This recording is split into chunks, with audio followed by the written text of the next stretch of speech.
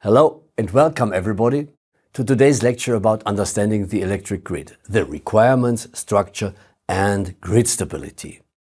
So your benefit of the course is basic understanding of the principle, understanding of the tasks and how they are solved, and I show you typical solutions as state of the art. So this lecture is not a detailed plant engineering, but I concentrate on the fundamentals. So to understand the resilient electricity system, there are two threads. Thread number one is the energy as a global quantity. Thread number two is power as a local quantity. And for the sake of completeness, I show you the full content of my course. But today we concentrate on load shifting and load shedding. So now let's get started. The electricity system consists of the main part, which is, surprise, surprise, is the users. They inform by the application of the law of conservation of energy through power frequency control, the generation units, how much power they need at every instant of the time. And if you're interested in this, please go to my course A3 about grid control. Now, the generation converts other forms of energy into electrical energy and sends this energy back to the users. So this is done through extra and high voltage level, through medium voltage level and low voltage level. Now let's concentrate cross-section which may impose a contingency on the transport of electric power. Here you can see a DC current flow through a piece of cable. It enters, spreads into this current density, which is uniform all across the cross-section, and leaves the cable at the other side. While it does so, it generates some magnetic field around this current, and that's it. Now when we change from DC to AC, the current is going up and down, and let's see what happens if the current goes up. If the current goes up, the current density goes up, the magnetic field becomes stronger, and while this happens, we generate a lot of eddy currents. These eddy currents are circling these magnetic lines, and look at the outer fringe of this cable. There, these eddy currents are in the same direction as the original current, whereas at the center they are opposed and they weaken the current density. So this means when we look from the side into the cable, what can we see? The current is flowing only at the outer fringes of this cable, so to say at the skin, and therefore this thing is called skin effect. So this depth where the current is effectively flowing is something like 9 millimeters for technical cables like aluminum or copper cables, and the effective area by this is 200 square millimeters, and believe me, as an engineer, you should not put more current on the long run than 500 amps across such a cross-section. Now, what does this limitation mean for the transport capacity of overhead lines and cables? Power is the product of voltage times current, and if we have a single phase system, then it is the phase voltage times the phase current. If we have a three-phase system, we have 3 times as much. And after some mathematical transformations, these are the formulas. If you're more interested in this, go to my lecture A2, where I will explain this. Now we will apply this to a typical 11 kV cable. As we have shown before, this cable has a current carrying capacity of 500 amps, and putting it to this formula, we see 9.5 megawatts can be transported across such a cable. And now look, there is a certain correspondence between the kV and the megawatt, and this is roughly 1:1.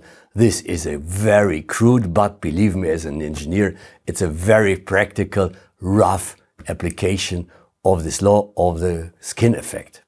So kV is the equivalent to megawatt. If you want to transport 10 megawatts, you need something like 10, 11, 20 kV. So once again, back to the power limitation by the cross sections. Once you have installed and decided which voltage level to use in a system, and you have determined the lines and all the equipment insulation level, then you can say the peak load is corresponding to the peak current and the peak infeed power is also corresponding to the peak current of such a line. And this leads to the iron rule number 1 in the construction and use of electrical networks. Never ever exceed the maximum line current for more than approximately 15 minutes. And never exceed the maximum line load for more than approximately 15 minutes. So what does this mean now?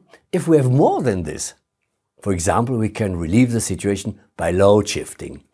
As was already explained in B1, in lecture B1 about the load profile, we have used already the load profile of, for example, 10 rural households, and if their maximum peak load for more than these 15 minutes is below the peak load that is allowable on this line, everything is okay.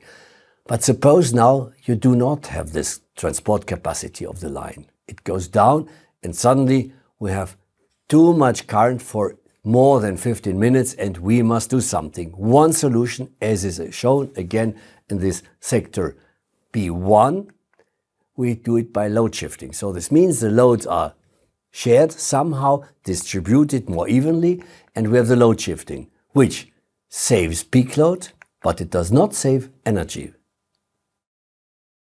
Another and second example about load shifting. We assume we have a load profile of a larger area. Typically, it has a peak at lunchtime and at the evening, another so-called evening peak, and then the electricity consumption goes down as we humans go to bed and we take the electricity out of the network.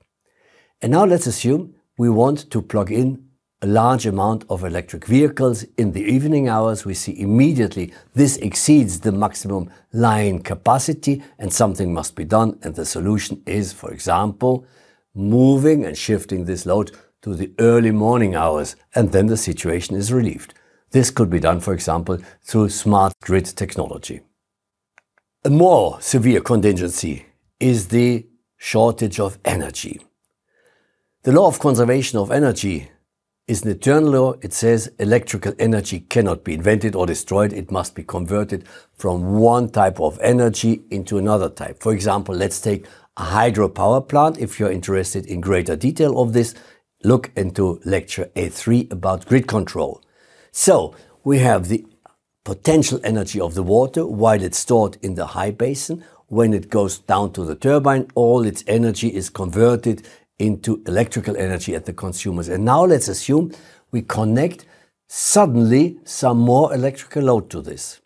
So at the first moment, due to the law of conservation of energy, before the turbine regulators come into effect and there will be more water put through the turbine and will be converted into electrical energy, all this energy must come out of the kinetic energy of the rotating masses, which become by this slower and slower. So this means the frequency will go down, as you can see here. Now, if the regulation process works all right, as it does, the power frequency control, due to this effect of the perpendicular pendulum, will recover the frequency and the system is stable again. But now what happens if this does not work?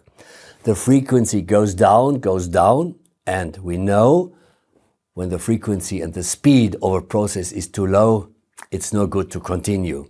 So if this continues, the lower threshold for the so-called under-frequency protection of the system will come to effect and will cut out the generating units. And this means blackout. How to prevent that? Now let's repeat this process. Again, we reconnect a higher load suddenly to the system, the frequency goes down. But when we see it goes down and before the frequency limit, this critical value, we take load shedding, we take some loads out of the system, relieve the situation, the frequency will go up and we have the recovery of the system. And if maybe we have the feeling that this whole load shedding is too much, we do it in 2 steps. So the frequency goes down. In step 1, we activate load shedding step 1. The decline is still there, but it is slower, but it reaches another frequency limit.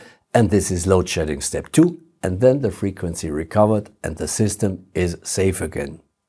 So this is the effect of load shedding. I thank you very much for following my lecture today.